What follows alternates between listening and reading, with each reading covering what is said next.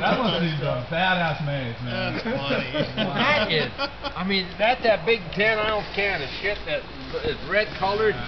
Boy, that stuff is not made for it's not made for human skin at all.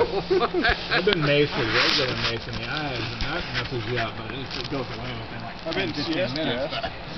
And tonight, that shit is so strong. I'm taking a little bath and a shower and shit, and I used a wash rag and with soapy water and everything in my bathtub, and then I wiped my bottom end, and it started burning like crazy. What a stupid move! That stuff is so strong. Guys, I see where Gordy gets it. It all makes sense now. I should have cleaned my bottom and then my arm. Oh, good lord. You guys got to try some of that pepper spray on your bottom. Pass on that one. You know, that must be why they claim that shit.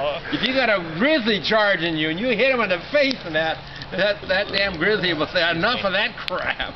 Just don't do it if the wind is towards you. Yeah, don't do it into the wind. I couldn't believe that, and that thing only shot. And you're actually scared of bears when you're up in the mountains while you're even packing it? No, now. Not anymore.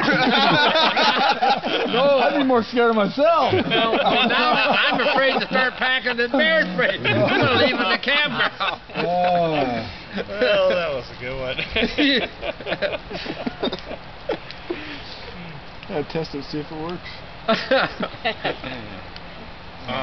Well, that's what they do to the police officers that carry them. They take them out there and make them get sprayed. In the Army, we had to go through a CS. It's a different kind of, it's not as potent as that bear spray, though. I don't know. It's enough where it burns your eyes. You can't see shit for like 20 I've had minutes. pepper spray in my flush your eyes. face.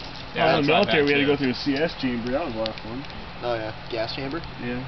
That'd be no Come out fun just at gagging. all. Oh, man, that was snot terrible. coming out of every orifice known to mankind. And don't touch your face or anything like that, because they'll do the same thing. They'll start to burn. Wow. How long What kind of training was that? Military. Put you in a gas chamber with gas masks. Then they make you take your Man, we mask went off. through it 3 times.